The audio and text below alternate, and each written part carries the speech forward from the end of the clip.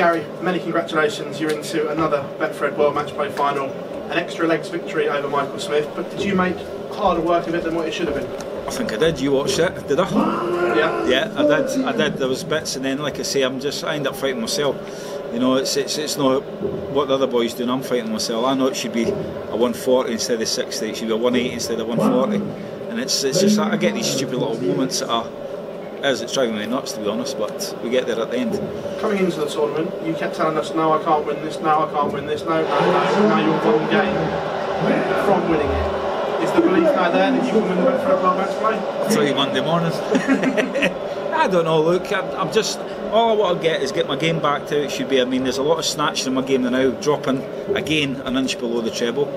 You know, there's bits when I don't know the difference. There's throws that I walk up there, everything's above the treble and I can work down, and there's other throws that's underneath.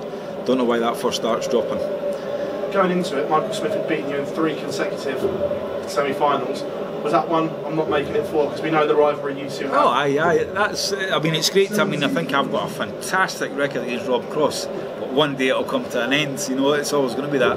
Yeah, I mean, I thought when I got in front of Michael, I could see him starting to think he was thinking about it a bit now. You know, because Michael knows I can hit the 180s and the 140s just like him. You know, and it's not quite as good as him now, but at the start of the match, I done all right with the high scoring. You won the UK Open with no fans. You're doing the business again here. Does that make you the overwhelming favourite now? You know, hear the crowd, listen to them, they went mad. They went absolutely mad.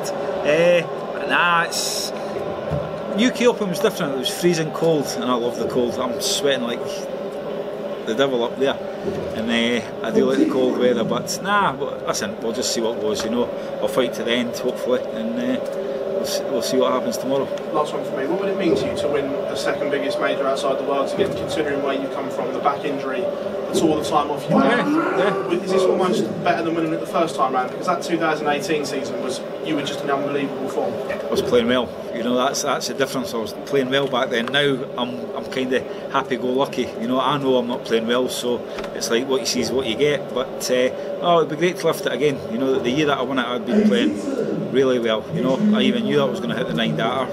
Ian White will tell you the story. I've done a few interviews about it, but they were going well. You know, so now it's a wee bit different. But like you say, the 6 months off, back playing darts, and then a further 4 or 5 months off. So it's not been great preparation, is it? Gary, pleasure as always, mate. Thank you, Phil. Gary, you say you're not delighted with how you played up there, but you're averaging well into the high 90s, 98, 99. Yeah, but do you think you're in a better place than maybe you think you are? High 90s, but a lot of rubbish in between. I mean, a lot of rubbish. You know, that's what's bugging me. I don't want perfection. You know, I know you're going to make mistakes and miss this and that, but it's the way my darts are going through there now. That's what's getting me. You know, I know how I should throw a dart and how a dart should land in a dartboard. It's not happening, and that's what's driving me nuts now. So I don't know if it's too hot or maybe I've done the dishes too many times for the last 5-6 months. Maybe that's the problem, you know. But we'll get there. We'll sort it out somewhere along the line. At the start of the week, did you expect that you'd have spent 8 days in Milton Keynes? And no, I was expecting to be back home Sunday morning. You know, I was had it all planned, go get the kids on the Sunday morning when I got back, but I've had to wait an extra 7 days now. So yeah, I'll see them on Monday when I get back now.